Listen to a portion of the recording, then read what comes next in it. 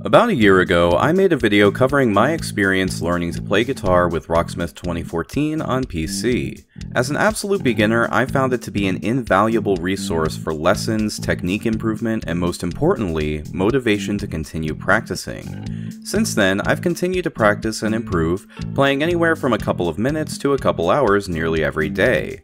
Rocksmith 2014 is a game that changed my life in a way I never expected and gave me a gateway into a new hobby that I truly love.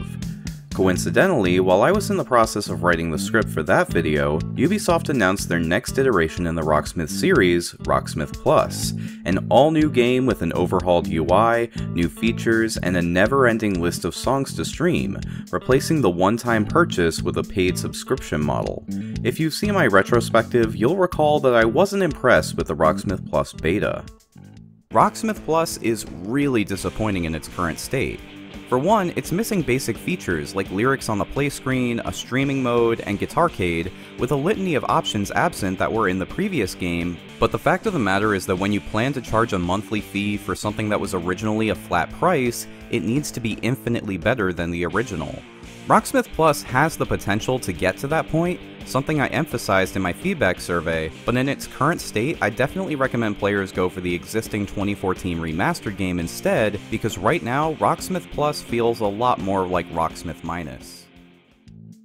Since that video was released, Ubisoft announced a delay from the game's original release date of fall 2021 all the way to September 6th, 2022. They said it was to improve the core features and expand the library. I was really happy to get this news, hoping that Rocksmith Plus was going to be the next step in educational software for beginner guitarists. As you can probably tell from the title of this video, that's far from the case. So why is Rocksmith Plus such a disappointing result after nearly a year of waiting? We'll get to that, but I'd like to start by focusing on the positives. First, I'd like to mention that I plan to make a lot of comparisons between Rocksmith Plus and 2014 in this video, so if you haven't seen my original retrospective, I'd recommend giving it a look. However, if you've already played the original, or just want to get an idea of what Rocksmith Plus has to offer on its own, instead of in comparison to its predecessor, you shouldn't have any trouble following along. Getting into the game, after a quick setup session and an explanation of the mechanics, we're sent into the main menu. The entire UI has been overhauled from top to bottom, even loading in much faster than the original. Instead of the empty studio aesthetic of 2014, the game is designed to look more like a website or an app, and I really like the change. The dark background with lit-up, saturated menu items feels cool and modern. More importantly, the game puts everything you need right at the top. The homepage features your saved songs so you can keep practicing the tracks you enjoy right away, while the options at the top of the screen allow you to adjust your settings, customize some of the visuals, jump straight into tutorials, play songs, and search through the massive library. Going through each of the options, the most important for an educational tool like this is the lessons. The game does an excellent job of slowly introducing new concepts and showing how different topics are related. For example, when playing bass, you'll go straight from the lesson on the root in the fifth to the lesson on adding in the octave. 2014's lessons did have follow-ups, but I feel that connecting similar concepts like this in a grid is much easier to understand for new players, and it's likely to get them to think about how to really play instead of just showing them where their fingers should go at a given time. There are also new or updated lessons on different styles of music, showing how different genres utilize the guitars in vastly different ways. Even outside of the lessons, the teaching tools have been expanded a bit. When practicing a song, there are more options for learning slowly than ever before. The note-by-note feature allows players to get an idea for how certain sections of a song are played before actually trying to do so, pausing between each note until it's played correctly. I see this being extremely helpful for new guitarists who can't hit notes without looking at both the fretboard and which string they're playing, as well as experienced players who want to understand how they should be playing a more complicated song. Even when the song is over, the game shows the player how they performed on various techniques, as well as where to improve. Are your bends off? Did you have trouble with palm mutes? Was a certain section really tricky? The game will get right into the part of the song that needs the most improvement, rather than forcing you to step through section by section. Moving on to other new features and improvements, the game has some subtle and some not so subtle tweaks that really emphasize the developer's goals to make Rocksmith Plus a smoother experience than 2014. Tuning your guitar is much faster and easier, with the new interface clearly showing how the game is interpreting what you play. And the tones coming from the virtual amp also sound slightly better than 2014, much cleaner and more clear as a representation of what you're playing. There are also two major new features that are really exciting for fans of the original. First, the ability to use an audio interface instead of a real tone cable or microphone is great for experienced guitarists who don't want to spend $30 on yet another wire. It's a bit finicky to set up, but no more so than any other music software. You can also connect using the Rocksmith mobile app, but I had some trouble getting things working with my acoustic, and results from others seem mixed, but for those who can get it working, it's a great addition. Even better, all songs can now be played using traditional tabs instead of the typical Rocksmith interface. This is fantastic news for those who are already used to using normal tabs, as well as beginners who want to learn in a way that better prepares them for learning songs outside of Rocksmith. Of course, the biggest selling point being advertised for this game is its massive and ever-expanding song library. At launch, the game came with over 8,000 songs, and had even more added during my 1-month subscription period. It's absolutely staggering to have this many tracks in the game, with some obscure favorites of mine making a surprise appearance. Not only does this massive library exceed the original 2 games with all DLC included, but also contemporary virtual guitar lessons like Musician and Fender Play, all at a cheaper price. Whatever genres you enjoy, whatever style you'd like to play, Rocksmith Plus has you covered. While you're not likely to find every song you'd want to play, you're almost guaranteed to find at least a few songs in your wheelhouse. Now, not every song has tab arrangements, but they do all come with a series of chord progressions, which is a cool idea for playing backing music generally resembling a song without getting into the intricacies of learning the entire piece, especially if you'd like to play and sing at the same time.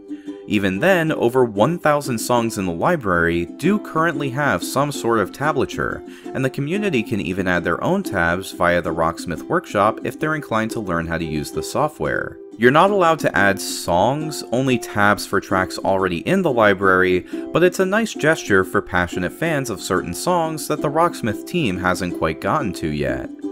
The reason I wanted to start with the positives is to showcase the hard work of this game's developers.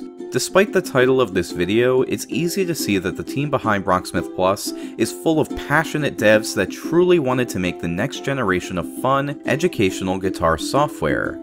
Still, the title isn't clickbait. Rocksmith Plus is ultimately a failed follow-up to its predecessor for a variety of reasons. I just want to make it clear that this is likely due to Ubisoft as a publisher, not a failure on the part of the devs. If anything, I'm sure they're more disappointed in how things turned out than anyone else. So, let's get into why.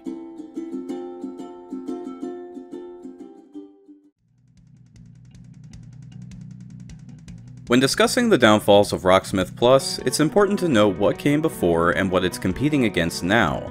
Rocksmith was the first of its kind, a revolutionary software that turned the mockery aimed at Guitar Hero and Rock Band's imitation into a real tool able to teach beginners the basics of playing guitar. Later down the road, apps such as Musician, Fender Play, and Guitar Tricks came out with a similar concept, but utilizing an app on your phone instead of a proprietary cable. These apps also charged a monthly fee, unlike Rocksmith's flat price, and Rocksmith Plus took a page out of their book. We'll get into specifics soon, but one thing that's clear is Ubisoft's desire to mold Rocksmith Plus into a game that would get fans of the original to sign up for a subscription service, while also getting users of other guitar teaching software to switch over.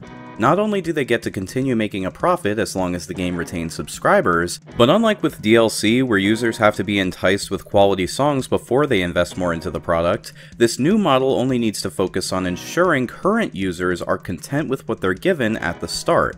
Let me explain. At its core, this issue involves impermanence as well as a bit of the sunk cost fallacy. With the original games, if you chose not to purchase DLC, you still got to keep an excellent piece of software. So in order to compel players to purchase more, a greater effort and investment was required of the developers, since they were trying to make players who were content enough with the game to still be playing feel discontent with their song library. And the only way to do that is with expensive licensing deals to get new songs that a lot of people actually want to learn how to play. In contrast, Rocksmith Plus forces players to pay by default, meaning that if they stop paying, they don't just lose out on the new songs that'll be added, but they no longer get to play the game at all. Not only that, but players who have been waiting for their favorite songs to be added might even see canceling their subscription as a waste of their time and money spent waiting for the new content. It's the same as with any subscription streaming service. I may not have watched anything on Amazon Prime for the past 10 months, I'm getting to Ring of Power, I promise, but the ability to do so whenever I want is what keeps me subscribed. Now that we've covered why the subscription model is beneficial for Ubisoft, let's discuss why it isn't beneficial to the players.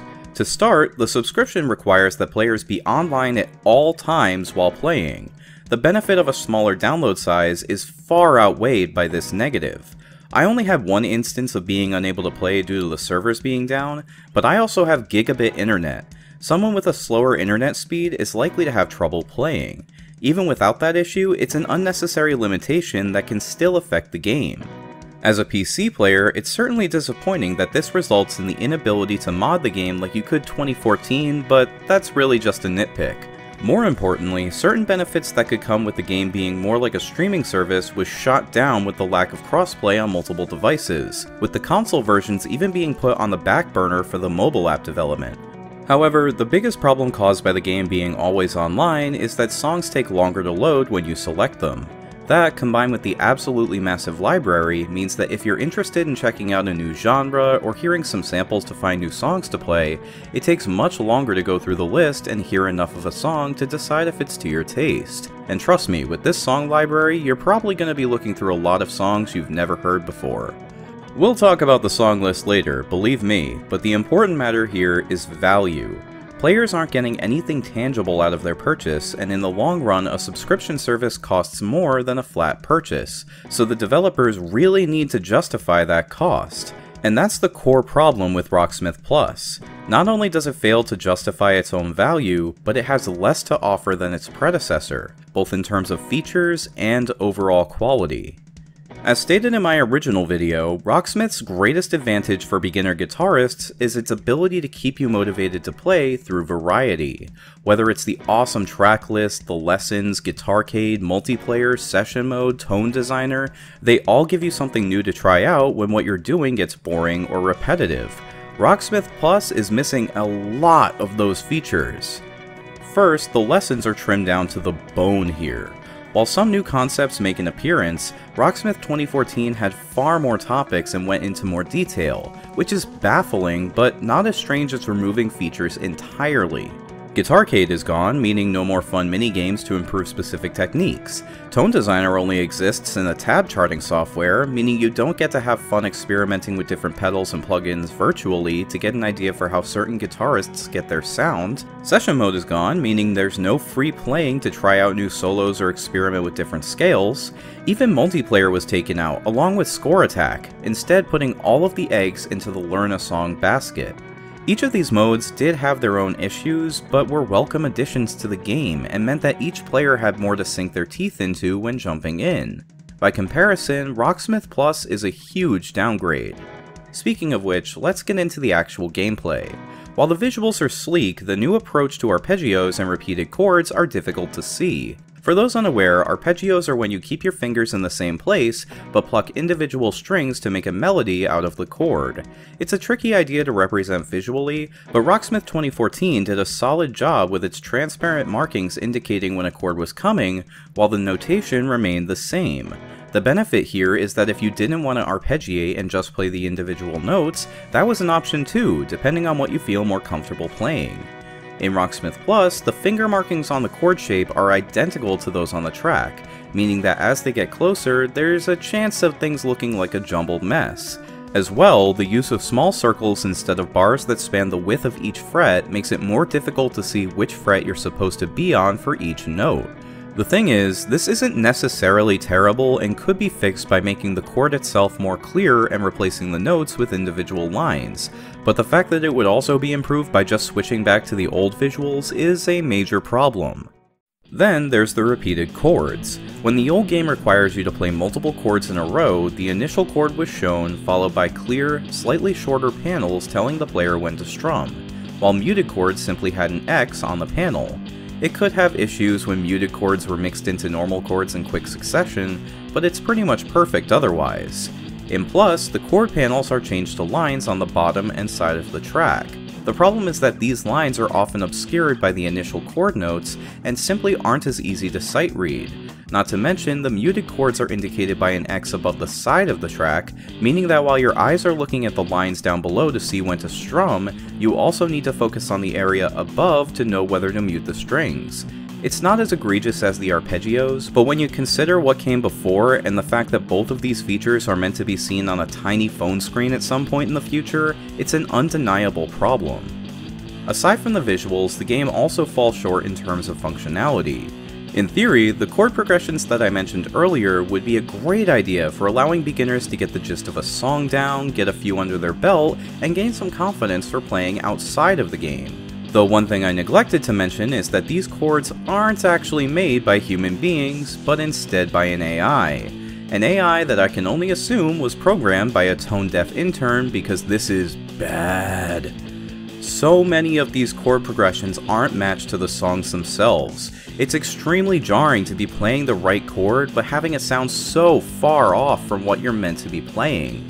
On top of that, the tones used on the virtual guitar often sound nothing like the song either, further exacerbating this issue.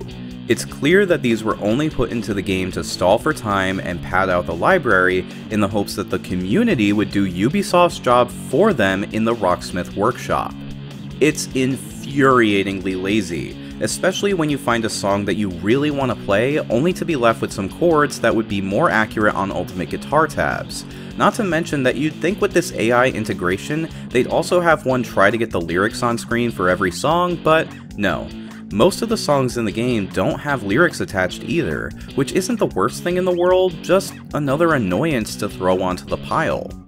With that said, you may be thinking that the songs with actual charts are better, and to a degree, that's definitely true. The game does a much better job of recognizing when you aren't playing a full chord or the right note, requiring the player to actually play bar chords and vibrato, though it still can't tell the difference between muted and non-muted notes. Still, it's a step in the right direction.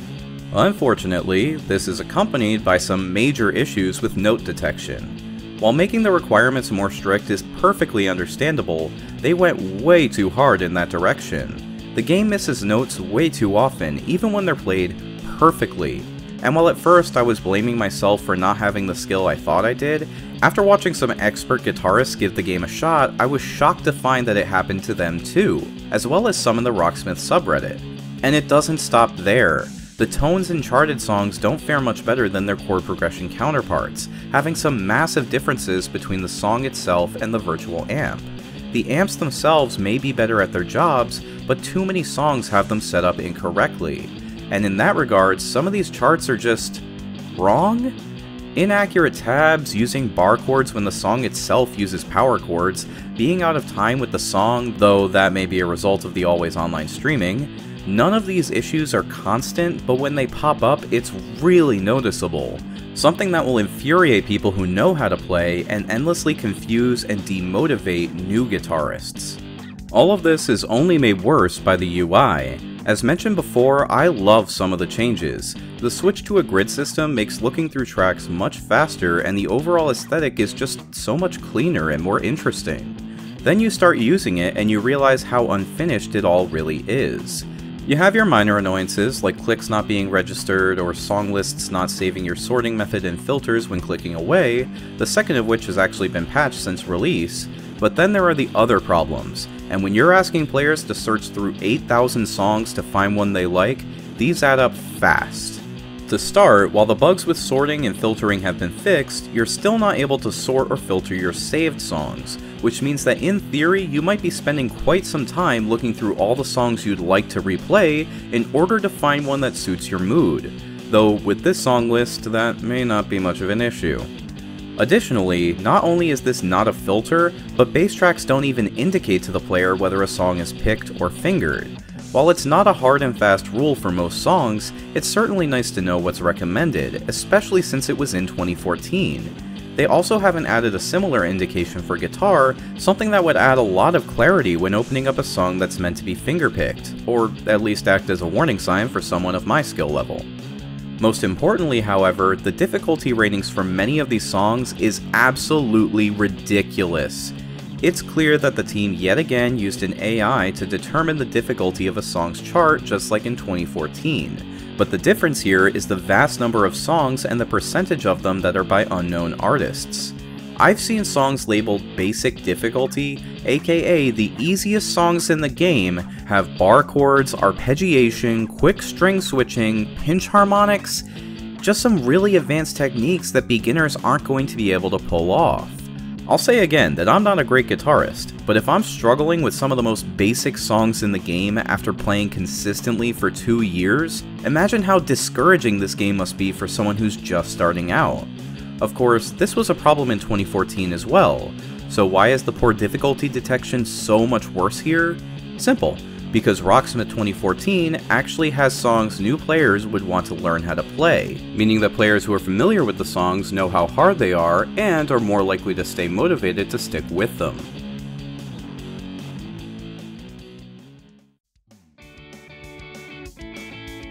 That's right, I've danced around it enough. The song list in Rocksmith Plus is atrocious. Don't get me wrong, there's a lot of songs in there, but it's immediately clear that Ubisoft cared more about making the number of songs as big as possible rather than including songs people would actually want to play. I love Bowling for Soup and Goldfinger, so it's not like the game is devoid of anything worth playing, but when you think about the rock classics you'd want to play, especially ones in previous games, it's severely lacking. Some of rock's greatest artists are missing from the game entirely, and when I say some, I mean most. You want to play anything by the Beatles, Led Zeppelin, Kenny Loggins, AC/DC, the Rolling Stones, the Eagles, Chicago, Bruce Springsteen, Metallica? Well, too bad. They aren't there.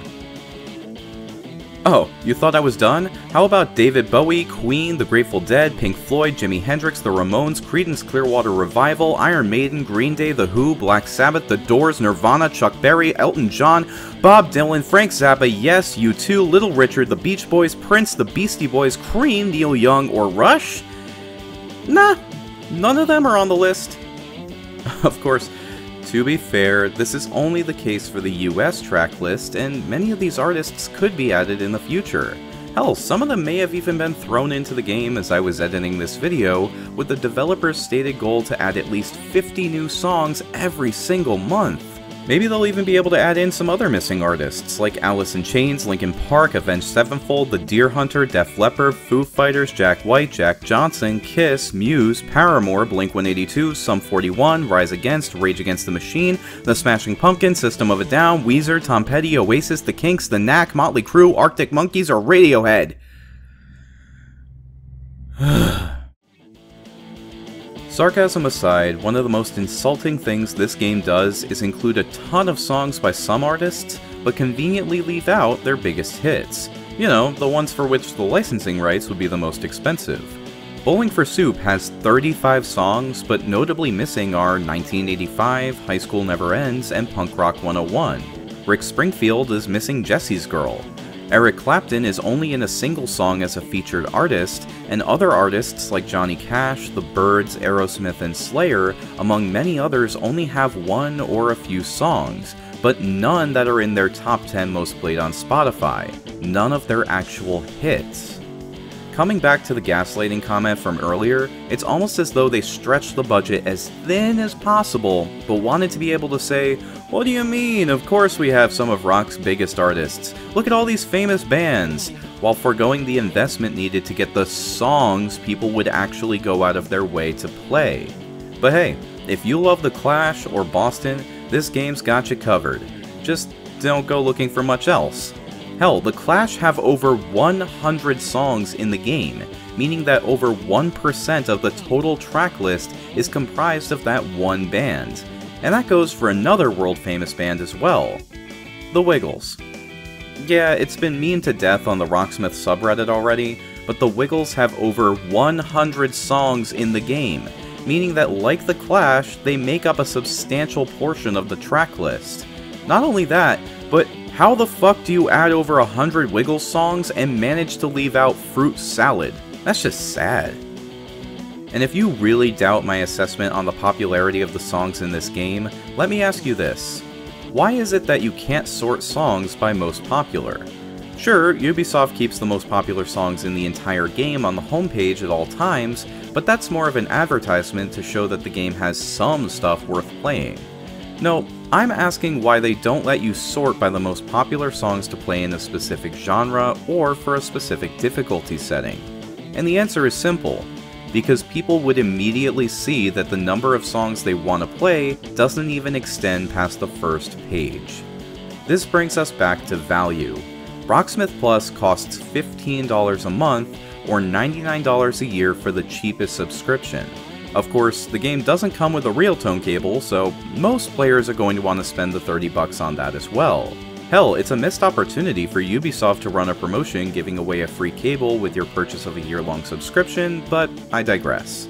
By comparison, Rocksmith 2014 can be purchased today with a real tone cable included for around $60. This means that the price difference between the two games for the first year is roughly $70. Assuming you make up that difference by purchasing DLC, you can get roughly 23 songs without waiting for a sale or buying any packs.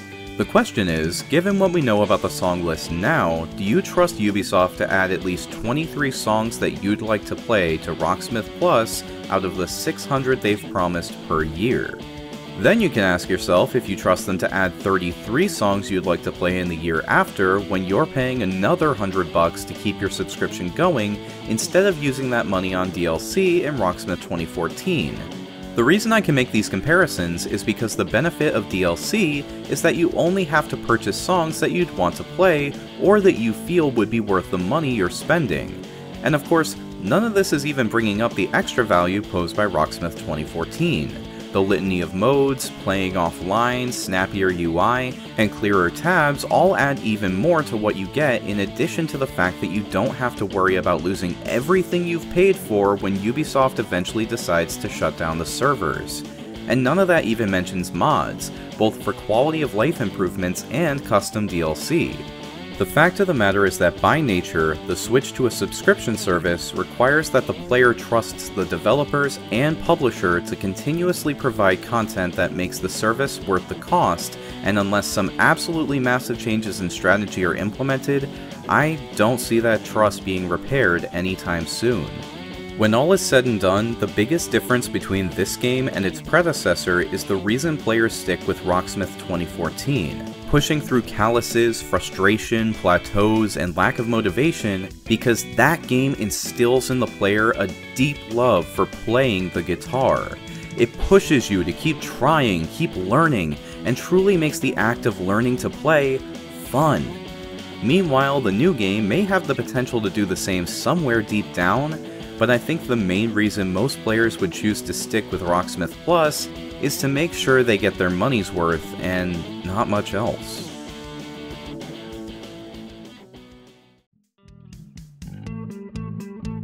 When I made my first video on Rocksmith, I don't think I really understood just how life-changing that game was for me. So if this video came off as overly negative or even outright mean at times, I apologize. It's just difficult seeing something that affected my life in such a meaningful way be treated the way Ubisoft treats Rocksmith Plus. And make no mistake, I have absolutely no doubt in my mind that Ubisoft is to blame for this game's failings. From the moment you boot up this game, you can feel the passion of the development team forcefully being pushed down by the combined weight of Ubisoft's greed and the mountain of filler songs. And if you thought my criticisms were unfair, that's fine, but just know that I actually left out a few minor rants about how the game canceled my subscription a few hours early, which prevented me from getting the last bit of footage I wanted for this video, as well as how the lack of a demo could be their way of hiding the game's lackluster nature behind a paywall, one whose most expensive option is also the most tempting due to its lower monthly cost. I'd also like you to keep in mind that Rocksmith is advertised as an educational tool for beginners, so many of the problems and roadblocks I mentioned may seem small on the surface, but all of those same issues are amplified exponentially when you consider someone just starting out who's unable to discern the difference between a problem with the game and a problem with how they're playing. Could Rocksmith Plus eventually be fixed and manage to be worth the cost of a subscription? It's certainly possible. Is that likely to happen before users start to drop their subscriptions en masse and Ubisoft cans the entire thing? I don't know. What I do know is that if you fall in love with Rocksmith Plus and it manages to give you the drive and motivation you need to be passionate about learning to play guitar, then I'm extremely happy for you and hope it changes your life in the way it did for me. I just don't see that being the likely outcome for the vast majority of new guitarists who use this game as their gateway into the hobby. I genuinely do hope that the Rocksmith Plus team manages to turn things around, but hope and belief are two very different things. However, that still remains to be seen, and only time will tell. For now, I hope you enjoyed this video. If you'd like to see more in the future, please feel free to subscribe, and as always, have a mighty nifty day today.